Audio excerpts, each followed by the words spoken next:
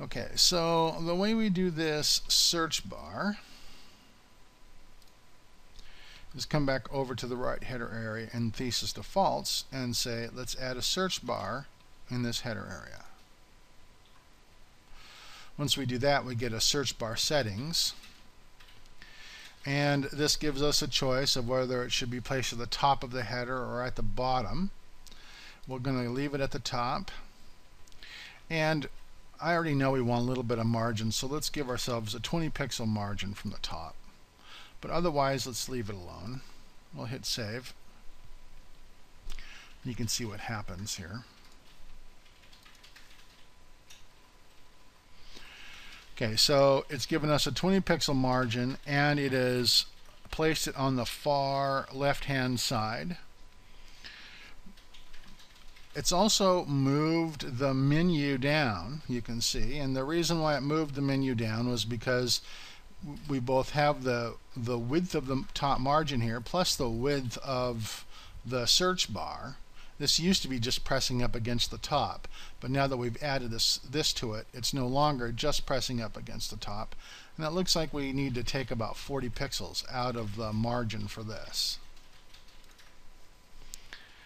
So if we come back over to our menu settings, and instead of 80 we say 40, and then instead of text alignment left we take text alignment right,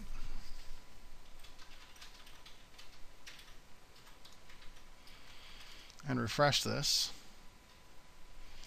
Now the search bar has gone off to the right hand side, and this is popped back up. Actually, it looks like it's still a little low. Maybe we want to bring it up to 35 pixels. Let's just see what happens if I pull this all the way up to, yeah, see, so that might even be,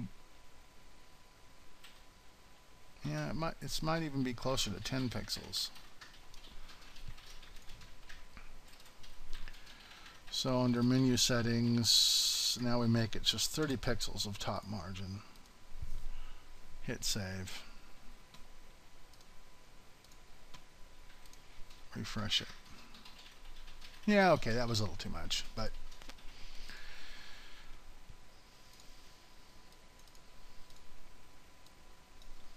like 34.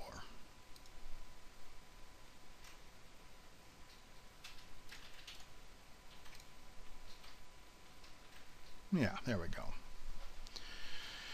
And if we want to, well, actually I kind of like the way that lines up like that. So we can just leave it like this. However, there are a few additional styles that you can add to the search bar. Now, you can move it around by using these margins. So obviously we gave it 20 pixels of top margin to move it off the top. You can also change the font size if you want the font to be larger. Say, let's make it 14 pixels. And you can also change the padding and the width. So at 14 pixels, actually, that was just a little bit taller than it was originally.